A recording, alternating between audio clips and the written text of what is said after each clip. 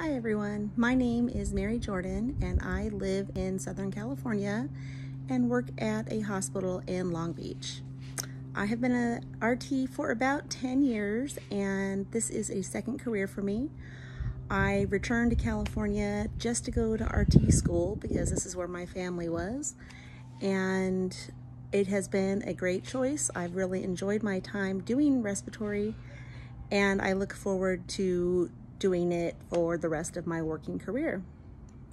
My biggest challenge, I would say, at work is going through all the politics that happen within the hospital.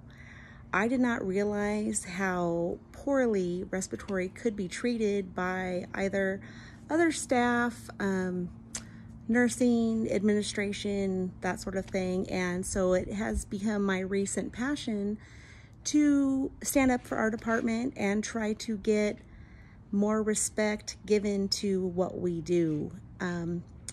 We get a lot of grief for there's so many RTs in this area by the charge nurses, but when there's a problem, it's the first thing they ask for is where's respiratory, and I think that that is an unequal attitude that needs to be adjusted.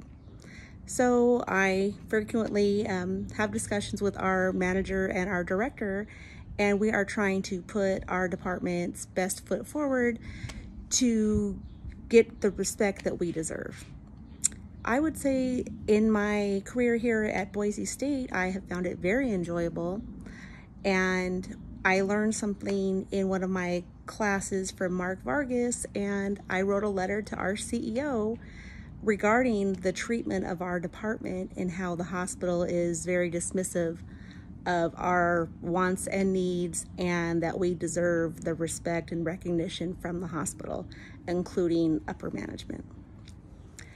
With that being said, I am looking forward to my Boise State graduation, as I'm sure everybody is, and I coincidentally am having a graduation with my son who will be graduating from high school the same week.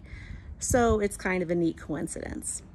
Well, I hope everybody has a great class, and I am looking forward to getting to know everyone a little bit better. Thank you. Have a good day. Bye.